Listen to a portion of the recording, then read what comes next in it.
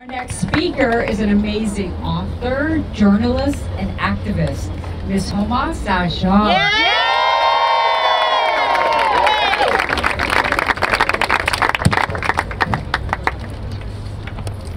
In the name of Iran, for whose freedom and honor our hearts beat every day, and in the name of Iranian people, the proud bearer of Woman, Life, Freedom slogan, today we are witnessing a most unique kind of revolution, a revolution led by fearless women inside Iran, demanding their rights, supported by proud and enlightened men of the same nation marching by their side.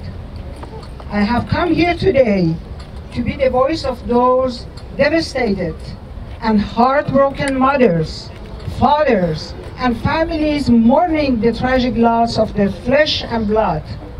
Innocent youth whose lives have been cut all too short by the unspeakable inhumanity of government forces. Forces who use all their might to beat the children of Iran with relentless savagery, to detain them, to torture them, and to make them disappear without a trace, with impunity and the full protection of the government. They answer to no one for their crimes. I have come here today to be the voice of voiceless inside Iran, cut off from all means of communication with the outside world. Those voiceless writers, artists, minorities of all kinds, whether sexual, tribal, regional, religious, or intellectuals, who have been ruthlessly persecuted, murdered, jailed, tortured, or pressured into transparently false public confessions, and thereby humiliated by this deplorable and oppressive regime for over 40 years, simply for having different beliefs, for expressing different views, or just for being different in any way. I have come here to ask President Biden and his administration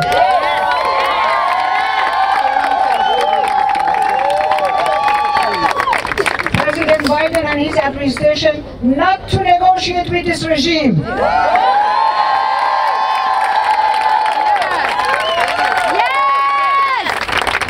are a bunch of liars and traitors who, with no doubt, will use any money they get to purchase more arms and kill more Iranian innocent people.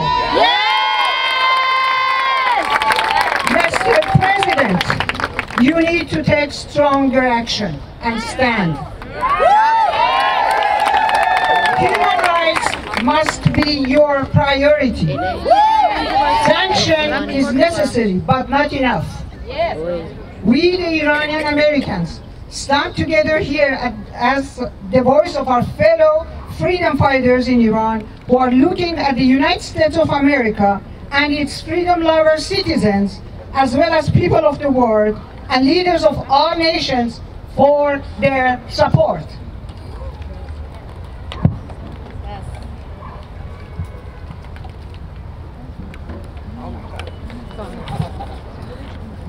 We want to draw the attention of this self-propelled revolution of Iranian women and to raise awareness about the oppression they endure day in and day out. An oppression that today has grown even more ruthless than it has been for the past 40+ years. I have come here today to voice my complaint against the United Nations.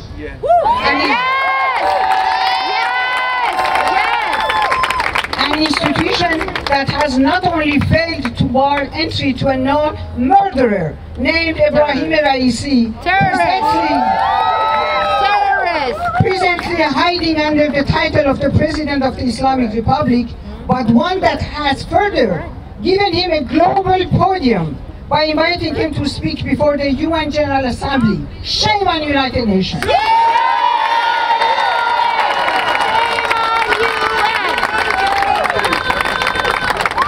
United Nations, the very same institution that has constantly failed for decades even to assemble a team of delegates to investigate the conditions of political and ideological prisoners who have been tortured, unjustly imprisoned, and regularly murdered by the authorities of the Islamic Republic year after year after endless year.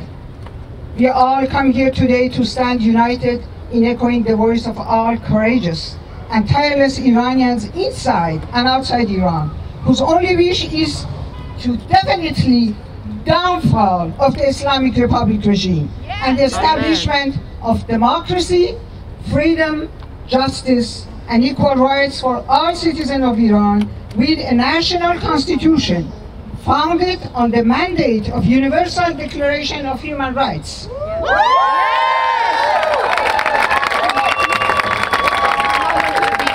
I have come here today to say loudly and clearly that the people of Iran have long been more than patient, and that today their patience have run out with this autocratic, self-serving, fanatic, and barbaric regime.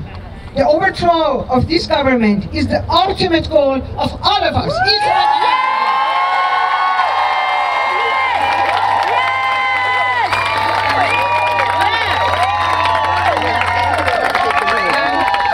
And I am using the full force of my voice and my pen, the only sword I bear, to make sure that their messages reach the eyes and ears of every last person on earth.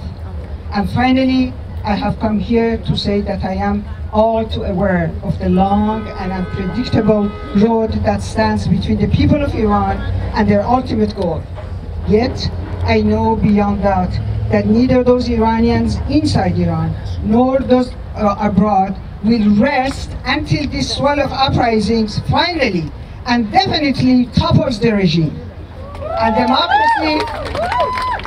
And democracy, liberation of women from mandatory hijab, freedom of speech, freedom of choice, freedom of thought, and separation of religion and state.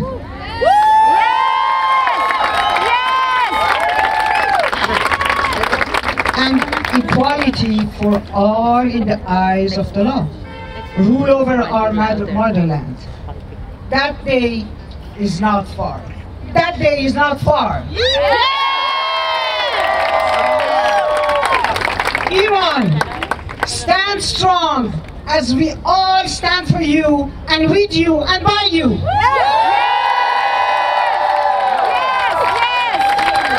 Long live Iran, women, life, freedom.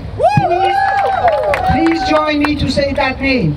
Mahsa Amini. Mahsa Amini. Mahsa Amini. Mahsa Amini. Mahsa Amini. Mahsa Amini. We are all Mahsa Amini. Mahsa Amini. Mahsa Amini. Mahsa Amini. Mahsa Amini. Thank you.